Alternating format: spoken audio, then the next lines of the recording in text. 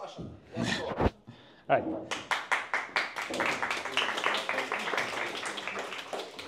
Right. Glad to be here. I'm going to tell you a story. The story how we delegated chaos engineering to product teams. So why we decided to try chaos engineering, how we adopted it, and yeah, how we delegated it. About me. So it's me, Aleksandr.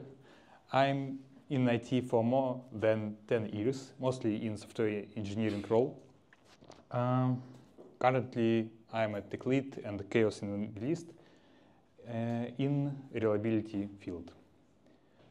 So some context about our system. We have more than 1,000 of microservices. A lot of product teams commit to them, develop them, and somehow maintain them. We work in delivery domain. A lot of businesses there, so it's not just one business. A lot of product teams, as I said, a lot of businesses use the same system. Before we start, I have a question for you. Please raise your hand if you know what chaos engineering is. Now, please rise if you don't. Wow, okay. A lot of people doesn't know. So chaos engineering is a way to inject faults into your system so you can test how resilient it is and how it's reliable. What does it mean? It means that how your system after heals and how it fault-proof, basically. So our path starts when we found out that we have a lot of incidents, and few of them was major ones, meaning that we can't provide services to our users. Just, you can imagine, few hours, business stopped. We can't do any functions. So, and we had hypothesis here that we can diagnose them on early stage with chaos. Knowing our incident history, we decided to do non-canonical chaos engineering, but on application level, meaning that we know that, okay, we have some problems in our services. Maybe it's somehow misconfigured or has some bugs in it. So we need to focus on application. We decided that we need to try to test fallbacks, to test timeouts, and find some non-critical requests and find the critical ones, and test queues capacities. It was our focus at that time. Before start doing something, we decided to do some research. Chaos Engineering and Netflix, it's a most canonical book and a lot of articles there. You can say it's Bible. We take a look what huge platforms offers as a chaos as a service tools. It's AWS, fault injection, simulation, I believe, and Azure Chaos Studio. I can be wrong with names, but it's something like that. And we found a lot of open source tools. It's Chaos Monkey from Netflix. It is Chaos Mesh for Kubernetes. It's fault injection in Envoy. And we decided to do a technical solution. So it's time to choose what we want to do. And our choice was write our own plugin for Jinx and Lua. Why? Well, we have a lot of in-house tools, infrastructure, etc. We just can't afford ourselves to spend a lot of time and the resources to adopt open source tools because they rely on something other infrastructure. We set up custom reliability requirements, which are not presented in open source tools. And Lua plugin is just 100 lines of code. It's relatively easy to write. And also it's fine. Every developer dreams to write something on their own. In Lua, right. Okay, so another finding from our research is prerequisites, what you need to do before you're trying to adopt chaos engineering. Basically, you need to understand what's your business core. What do I mean by that? You need to know what's your business core functionality. For example, in e-market, business core can be then user goes to your site, select some goods, place them into a basket, and that's all. That's business core functionality. In another example, in another e-market, it can be then user selects some goods, put them into a bucket, and pays. That differs, and that's how business think that it's critical. Or another example, when you doing some streaming platform,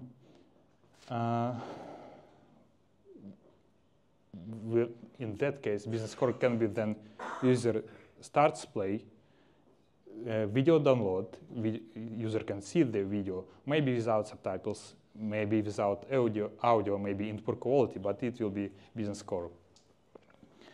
So another important thing is good observability. Not perfect, but good. You need to be able to answer, are we okay now? So you need to see technical metrics and business metrics, maybe in one place. And nice to have is then services have tiers. Services should has some markup relying to how important it to business. For example, if it's tier A service, it means that without this service, a business can't function at all. If it is tier B service, so we can live without it for some time.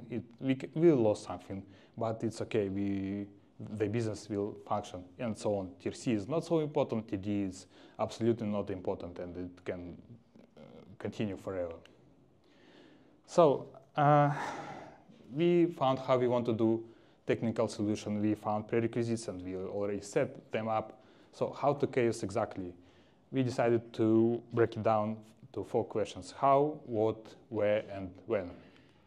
How was really straightforward. We know what we know weak spots, so we decided to test faults in HTTP connections. Basically, we decided to inject 429 to test rate limit errors. Inject 500 error. It's when like general error in service. We decided to try latency if service takes too long to proceed the request. And for how long? We took 1.5 from core business process time, I described it earlier, to just be able to take full user life in this process. So what? Where we want to enable chaos, at which services? First guess was to chaos on random services, but it's actually not so good. As I said, we have more than 1,000 of services, and how it looks, the connections between them. It's beautiful, but completely unusable, actually. If we inject faults into some points in this service, and we find something that, okay, we have downtime, what we can learn from it, what we can extract from this data. So another guess was to chaos tier A services. Sounds good, but actually not, because we already know that, okay, it's tier A service. We can't function without it. So what we will learn from it? Nothing, actually.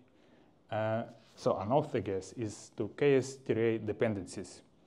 And it's actually a good one. So what do I mean by dependency? Then service X make request to service Y, and service Y make request to service Z, means that Y and Z are dependencies for service X. So, but how deep we should see for that dependencies?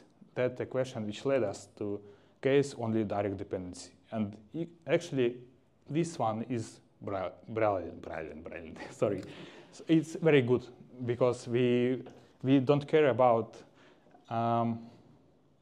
how deep fault. We want to isolate fault only for tier A service. We don't care, is it really deep or it's just tier B somehow wrongly operates. We just want that doesn't affect our business much. So where? Production or testing? Please raise your hand if you think that we need to do drills on production. All right. Yeah, and for testing, okay, I spoiled. And for testing, please raise your hands. Vitaly, you raised twice for production. Okay. So we choose production. Why? Because our test and production environment are not synced. So if we find something in testing environment, that doesn't mean that it will be in production. Chaos in our eyes is managed incident, meaning that we have everyone alerted, everyone knows what's going on, and we can revert it quickly. And risk worse, if we find something for downtime for 5 minutes, which can prevent longer incident for like 1 hour, it's really worse. So when? Day drills or night drills? It's an awful binary question. For example, this how looks business rhythm. This is day, and this is night. It's actually quite logical, because at night no one uses something, they all sleep. So what do you think? Should we do drills at day? Please raise your hand. Right. And at night? All right, almost half. So we decided to do drills at night. We were scared that we can just do a big downtime, and we tried to reduce amount of losses. Spoiler, it was a bad decision. So first drills, we decided to do them at night for 300 services. It's direct dependencies for tier A services. We split them into batches to reduce possible downtime that somehow just heuristically. Fair notice, we did not only one first drill, it was like 3 or 5 of them during 3 months, and we looking for answers for previous questions during these drills. So first drills give us next results. It took 1 human week to analyze the result. We dug really deep. We looked at logs, we looked at traces, we looked at metrics.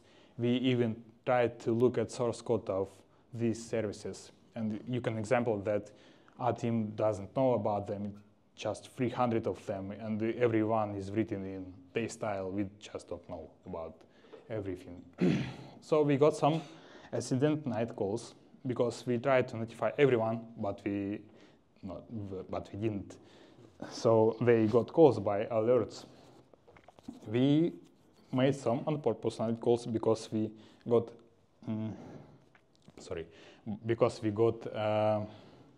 system actually to downtime, and we need to call people who maintain that services so they can help us. We found a lot of action items, so we was actually succeed in this. And we found a new tier A service, meaning that we thought that exactly this service was tier C, but in fact it was tier A. So we found something new, and it was a good one. So what we learned, we decided that we need to delegate analysis to product teams. We don't want to spend time trying to understand their logic, their logs, their metrics, and we ask product teams to take care about this. Also, product teams take care of action items. It sounds obvious, but we tried to fix them on our own, and it took a lot of time. And drills should be made in working hours, meaning that everyone stay alerted, everyone know what's going on, everyone close to their working station. Because if we do it at night and the engineer is sleeping, it will take some time for them to wake up, to maybe drink coffee, maybe understand what's going on, understand why I was alerted, why I'm so unlucky. Take some time with the rage from night call. So yeah, it's just a really, really important one. Drills should be made in working hours. Chaos is a great tool for proving service tier. I explained that we found new tier A service, and now we use it for proving service tier. It's just a fact. We can get fact that this service actually can impact on business or not. And the chaos is good for gaining knowledge. What I mean by that? There are famous methodology for representing knowledge awareness. I adopted it for our case. Actually, you can be aware about some knowledge and you know it or don't. So in first square, you are aware about some incident and you know how to fix that. It's basically homework done. It's well-known incidents, you know how to fix them, you already have tools and runbooks. In second square, this one, you are aware about some incident, but you don't know yet how to fix them. Basically, it's incidents which require analysis. In first square, you are unaware about some incidents, but you already know how to mitigate them. It's about mitigation tools and runbooks and just instructions for emergency situation. And fourth square is terra incognita, is a place for all scary nightmare things which can happen during the next business lifetime. So normally chaos lives in these squares, second, third, and fourth, but fourth one is the chaos really shines. So if business wants new feature, basically it's change for a system. If developer run releases too often, it's changes for a system. If architect decided to adopt some new fancy feature, it's a system change. And for reliability, you want to know how you will proceed with these changes. You can just stop. You need somehow live, adapt, and know, can I live with that, or it will lead to some incidents in future. So chaos can extract this knowledge and move to all other squares. So, and yeah, we faced with another problem. We have 1,000 of microservices. We had a lot of product teams who developed them. We have a really small amount of site reliability engineers. We have high rate of system change, namely like a lot of releases per day. And we found that designated team can unleash their chaos power, and we just can't keep the pace of system change. So how we can solve that? One of approaches is to increase team size, but we have a lot of microservices. It doesn't worth to hire a lot of people, so everyone can be reliable for microservice. I don't know. Another approach is to automate that, but we are not technically mature enough to do automation on this one. So solution is delegate chaos drills to product teams. We just give them additional load. You build it, you run it, all this stuff. Yeah. So we decided to do chaos as a product. And how we can do that? Well, we want to be transparent and public and engineers friendly for that. So we do a lot of talks. We do some publicity. We really trying to improve our visibility. And the drills should be really easy to repeat, to start on their own. Like newcomer just can do 2 clicks and okay, drills are set. So for publicity, we did a lot of talks, discussions, internal presentations. We write our digest and blog. We, during random coffee with some guys from other teams, we say, you know, I do really cool stuff. I inject faults into production, and we, yeah, and I break production on purpose. So do you want to hear more about that? So for digest, we write about drill speed. So a lot of achievements, what we found, how we fucked up, something new, something what can touch humans' heart. Basically, we just spread the chaos for 2 teams. We write about our plans, what we are going to do, like in horizon for 1 month, for 3 months. Not for 1 year, because we are not mature enough. We write about changes. We are relatively new, so we do a lot of interface changes. So we want for people to be aware about that. We write about achievements, like we found new TRA service. Well, that's great. We proved that that service is not TRA, so that's also great. We respect self-conducted drills. Then team start drills on their own. We just, okay, guys, you're cool. We really respect you. Here's a public note about you. Please do that more often. So, and digests should be regular. We try to post them at least once per month. So docs should be human-friendly. It should be written for humans, not for engineers. That should be easy to read,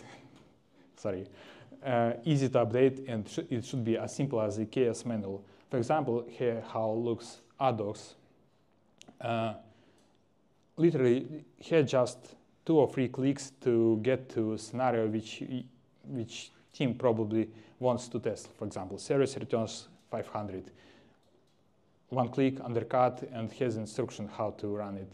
Service takes a long time to process the request and returns 500. Again, 1 click, and it's ready to go. So visibility, we trying to be visible. We push anything about our drills, about started drills, about scheduled drills to our every observability tool, to Grafana, to annotations, to event logs. We set alerts about that. We set notifications about that into chats, into everywhere. What we write there? Who started the drills? It's one of most important stuff. So we want to know person who started. So we can ask why you have done that. Why? Which services under drills and how long it will take. So, and also we save artifacts in trackers. So when time comes and you decide to see what was like 1 year ago, you can just take a look and say, okay, I can repeat it, and here's step by step what happened during the drills. SLO, service level objectives. Some people are stubborn and some people are afraid. And let's be clear that product teams has other priorities. They need to develop features, they need to fix bugs, they don't care about reliability. So for that purpose, we decided to write objectives that, okay, we advise you to do drills. It can help in our reliability. It can help you in your next review, so please do that. And what we have right there. Why you want to start the drill. For example, if you are tier A service and you feel like you are not anymore, you need to start the drill to prove that. If you tier B service, you need to run it regularly on basis. So how often you need to run it, why, and who responsible for that. So we just described the rules for game. And we wrote our KS as a service tool. So basically, it allows authorization because a lot of microservices. We don't want to start some drills on human mistake. We want to have some security in this one. It's basically schedule or start drills. It saves artifacts in tracker. It does visibility and notifies service, business, PRs, maybe someone else who subscribed to that. And for now, it takes 1 hour to schedule, and it includes getting approvals and 1 day to analyze results. So for results, for 6 months, we get like more than 30 independent drills by teams, both in production and testing environment.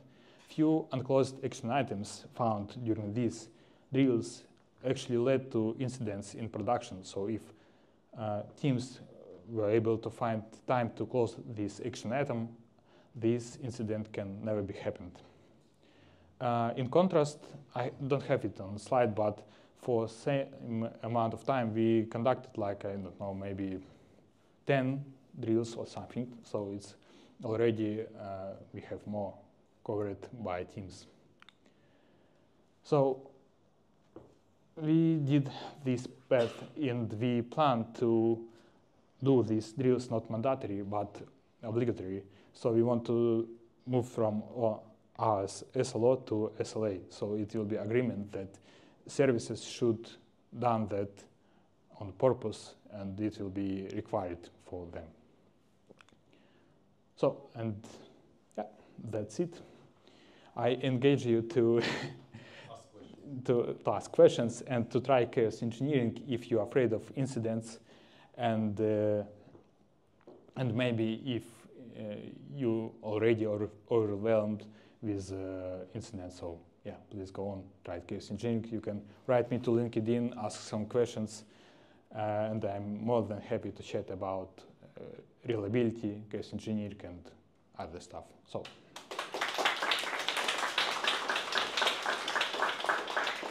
It's so good that I had this proverb from someone, I can't remember whom, from SRE world, that if you're afraid of something, do it more often. Yeah, that's right.